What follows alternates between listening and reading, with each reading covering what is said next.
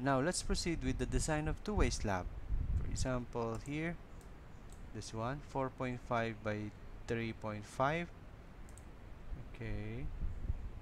So these colored cells are already updated according to our design criteria. Okay. Typical floors 100, concrete cover typical is 20 mm. Okay, updated. Okay.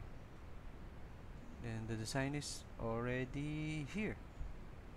190, 200. Okay. Okay. So the spreadsheet does the design for the one-way slab and the two-way slab for you. Okay. Just by updating the design criteria and the length here of the slab panels, two-way slab design is already made by the spreadsheet.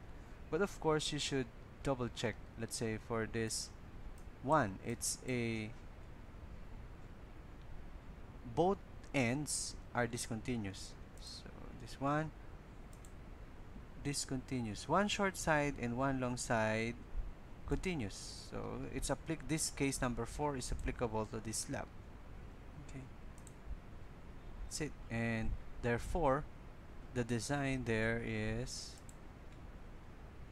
although this should be updated. Okay.